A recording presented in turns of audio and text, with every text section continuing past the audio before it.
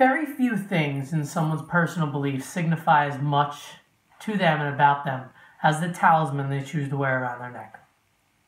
Most of us along the path of the North choose a Thor's hammer, Mjolnir, or a Gungnir, Odin's spear, the Valknut, along with a few other items.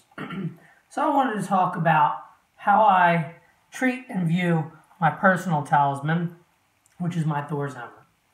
My Thor's hammer is a cast of one from Skane, from I think around 500 AD, that was kept at the Swedish Royal Museum.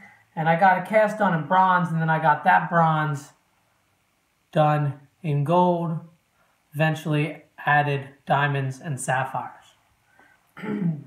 Family gold I had, it really didn't cost me all that much before you start thinking anything. Anyway, this is a symbol of who I am. It's ostentatiousness I use to separate me from bigots, because bigots are often just undereducated. Undereducated usually has less money, so instead of a little tiny pewter hammer, I have a big gold one. It also is indicative of where I come from.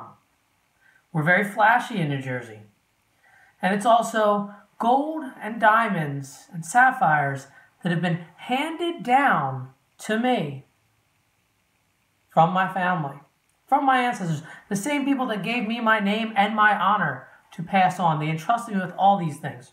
So this is very important to me. Now, here's where it comes into question for you all and how I treat it. Many people blood their hammers. So when you shed a little bit of blood, you put it over there. But you don't want to do it in anger. It needs to be blood that's been auspiciously shed, like for someone you love.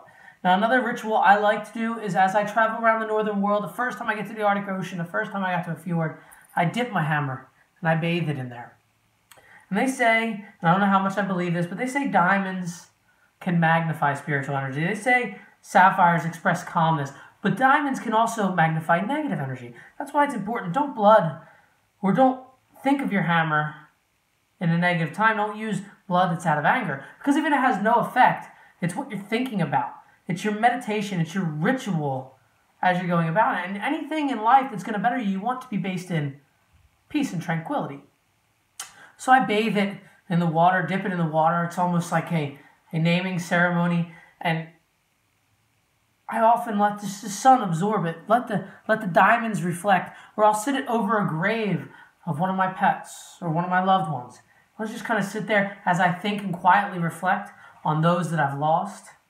And then finally, when I run, I'll oftentimes wear it underneath my shirt close to me, let it be soaked with the sweat, because that sweat is representation of my aggression, my anxiety, my frustration, all leaving my body.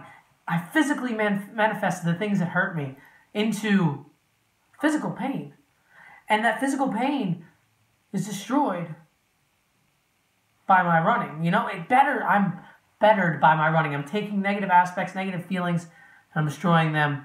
I'm embracing the physical pain it causes. I'm using that to motivate me to become a better person.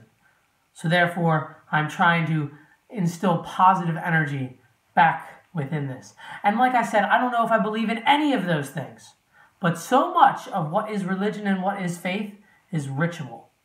And if this is nothing else, then providing me a daily ritual, a daily practice or meditation to think about my loved ones, those I've lost, and just how to be a better person, then my talisman, my hammer, is infinitely powerful, because it is allowing me to express myself in a positive means that promotes growth and self-betterment.